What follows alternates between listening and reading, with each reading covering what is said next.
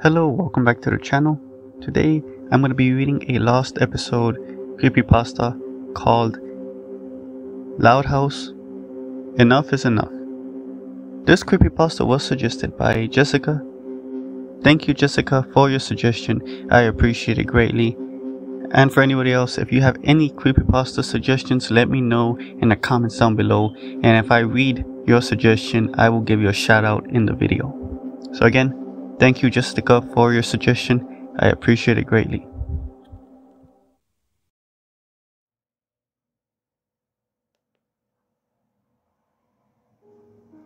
The Loud House. It's a series where a middle child, Lincoln, has to survive in a family of 10 sisters.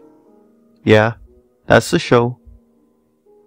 Well, what if I told you I found an unreleased dark episode? Well, it happened to me a few days before writing this. It's a bit of a long story. I was surfing the web and came across this website of salvage media known as Digital Fossils. It was a website that carried strange lost episodes of media that were either phone calls, security footage, images, deleted scenes of movies, etc. I had an interest in strange lost pieces of media, so I was curious enough to check out this website. The links were ordered as fossils, and then followed by an uppercase word or short phrase with a few numbers. These words or phrases were sometimes nonsensical and unrelated to the website entry, and sometimes they made sense. For example, fossil dog 807, fossil help 9482, and fossil don't look 370. Some of the entries on the website were slightly disturbing.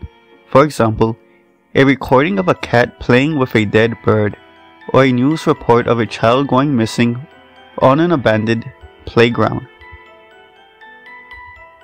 I didn't know how the website recovered these pieces of lost media, but it had almost everything that it could get its hands on.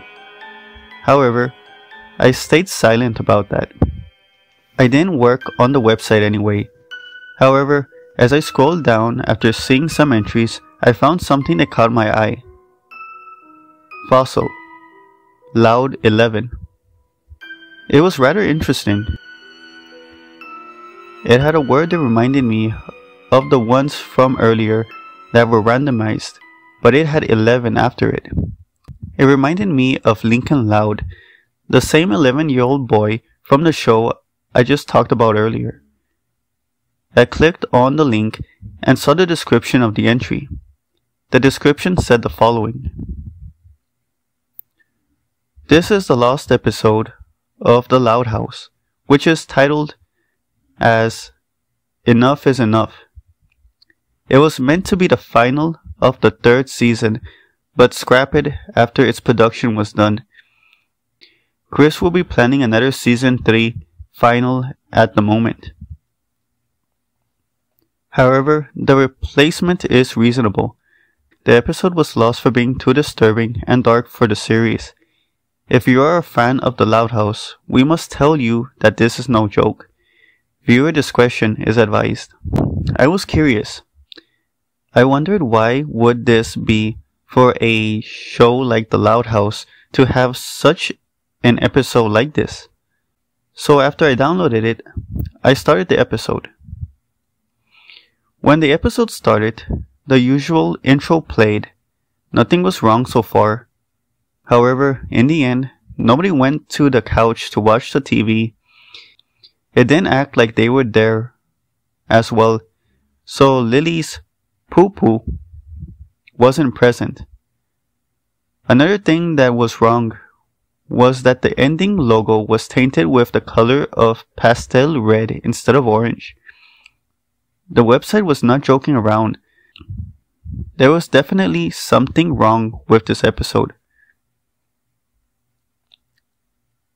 The title card had a black background with white fog flowering across the left of it, with centering text saying, "Enough is enough." The bottom bubbles below show it who made the episode as well, which was the same as the first 2 seasons. The music was a low, rumbling noise that was a little ambient, something that you may hear in a horror game. The episode began with the outside view of the house, as it sometimes did. The music was ambient, like the beginning of Brawls in the Family. It cut to Lincoln watching the television instead of playing video games like he usually does. He was just chilling. "Don't you just hate living with 10 sisters?" "Well, sometimes I do," he said. I saw his face turn upside down. "But on rare occasions, I go a little too far. I wish that they would just leave me alone, but I can't hurt them. They're my siblings. I want to love them, but the things they do are like a setback for me." Lincoln sounded a little more serious than normal. "Hey bro," Luan said as she appeared next to Lincoln in the next shot. "What did Platypus say before leaving the bar?" "Put it on my bill." Lincoln frowned as she laughed. "Yes, Luan, pretty funny. Do you want to smell my flower?" "I'm not falling for her." Then Luan's flower sprayed water on Lincoln's face before he could finish what he was saying. "Okay, Luan, that's... Do you want some of my banana ice cream pie?" Luan said before slamming it on Lincoln's face. I wondered why the description said that this episode was too dark. Luan was making so many jokes that it made the episode more stupid than graphic. Lincoln's face palmed in dissatisfaction. "Stop, Luan. You're not funny." "What do you call a boy who's completely white?" "A flower boy." Luan laughed for a bit.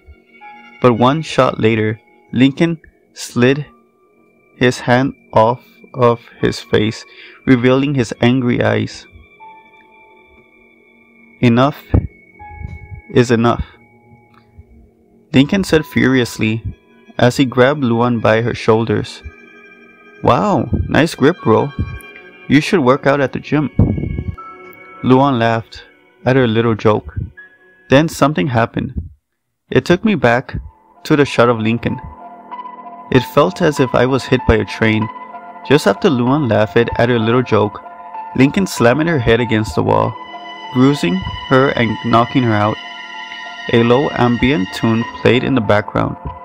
Lincoln grasped and stared at the crack in Luan's head, and then at her purple bruised, unconscious body. He looked at his hands in fear. What have I done? I've never done something like this before." He looked back at Luna. "But this made me feel so alive. For some reason, I've never felt this good in a while. I know just what to do." It cut to black for 3 seconds, transitioning to Lori texting on her phone, possibly to Bobby. "Hey Lori, can you drive me to the comic store?" Just do it yourself or get Mom, Lincoln." Lori left the room, which I assume was to go to the bathroom, and Lincoln looked at her phone, which she left inside, glaring as he planned his next wipeout. One shot later, Lori was seen walking into her room when... "Lincoln, let go of my phone, right?" But before she could finish her sentence, Lori was hit in the head by her phone as it broke with the shattering of glass. Lincoln walked over to her body and looked down on her. "This is for smashing my VR console, teenage brat," Lincoln said with silent anger as it cut to Lori's lifeless body. Her phone was shattered, with bits of glass scattered across her face. She was bleeding across her face on where she was cut. I was shocked to see the middle child go on such a killing spree like this? Why was this made? I thought to myself. It cut to black, yet again, to change to a different scene, taking place in a backyard. Hey Lincoln, wanna wrestle? Sure, why not, Lynn? I bet I'll win this time. I knew this was going to be no wrestling match, but I kept watching to see where it would go. As Lincoln was wrestling with Lynn, he got behind her, and shortly after, cut to a close-up of Lynn's eyes. Come at me, bro. Lynn's anticipation was cut short when she not only widened her eyes, but gouged. I knew something went wrong. The dark tune grew louder. It cut away from the close-up to show Lincoln choking the 13-year-old sister from behind. Not only that, but the animation quality changed to a style very similar to that of King of the Hill. It looked so shocking that it didn't look as cartoony as before. I watched it as Lynn gripped her brother's hands to break free. It was useless for her to escape. It cut to Lynn's point of view as she was turned around, face to face with Lincoln. This is when I felt like I was going to faint. Lincoln's face looked menacing, cold and possessed at this point. His eyes were bloodshot, his pupils were larger, and his skin was a tad bit darker. The animation at this point went back to the normal style, but his face was still highly detailed. In Lincoln's pupils was a reflection of his choking sister, Lynn. I watched it in shock as her version went blurry and her eyelids opened and closed. By this time she had her eyes shut. She was done. It was over for her. The gloomy music stopped. The next shot went to Lincoln sitting in the dark, with Lynn's body next to him. A different low tune played. Lincoln looked at his sibling's body with a pleasured look on his face. After 30 seconds, he spoke. Sleep tight, Lynn. You're free. I got chills as he said those words. Lincoln had snapped, and he was no longer the man with a plan. He was now a corrupt soul. I wonder who's next for the axe. He wondered to himself as he looked up. With a planning smile, thoughts came to him. The video suddenly turned black and white. Lincoln pulled Lenny closer to him with a pair of scissors in his hands and glared to Lola with a bat in his hand. He was seen smashing Luna's guitar on her face and about to set Lucy on fire. It cut black afterwards. A line of white, uppercase text spelling 1 week later faded in after 5 seconds. It was clear that 1 week had passed. It was nighttime again when the text and the black screen faded out. Lincoln was staring at the bodies of his now dead sisters, which were under his bed. To name a few of their fates, Lily choked on what I assume is a small toy, and Lola was cut in the face multiple times. I'm not going to get into the rest of the sisters though. My job is done. All I need is one more. But who is it? He said, looking around. Yes. It must be me. There is something that I must do, Lincoln said as he looked down. As it cut to black for 10 seconds, Lincoln was now seen hanging from the ceiling, his back turned against the camera. I felt bewildered. All of the loud siblings are dead. All because Lincoln has snapped. And it built up to this moment. Lincoln had to kill himself in order to join his sisters. Well, not all of his sisters. Just after a silent 12 seconds, Luan slowly got out of Lincoln's bed and panted heavily. It was a relief that she didn't die. Like I said way earlier, she was knocked out, not dead. Her wounds were still present. She was a bit paled, and a bit more blood had dripped down her face, but not entirely. She looked at Lincoln and back at her sisters, which were now lifeless corpses. "This is no joke," Luna said softly as she witnessed her first mass murder. She stood for a moment before limping outside, possibly to tell her parents what happened. Afterwards, the camera panned slowly to Lincoln's hanging body. Then it cut to a black room with Luna crying. Then she grabbed a needle and stabbed her eyes out with the needle. Then she grabbed the kitchen knife and stabbed herself in the stomach. Blood was flying everywhere. Then Luna fell to the ground. It faded to black, indicating the ending of the episode. The credits had an eerie ambient tune, and the background was the same, white fog from the title card black background and moving left. But it lasted a little longer.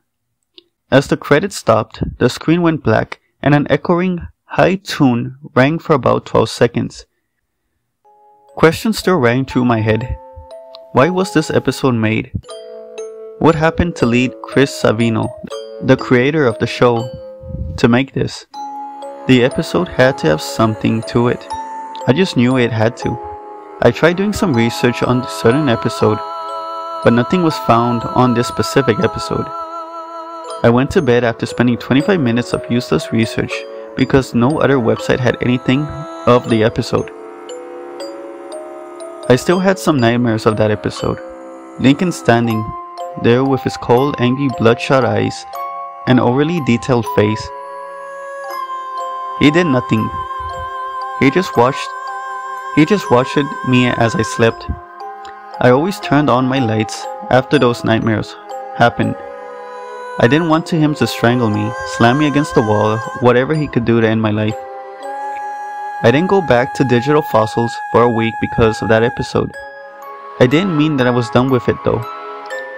I just hoped that I would someday find some information about that episode, like who suggested the idea for this episode. However, here was the real question. How did they get away with making such an abysmal episode?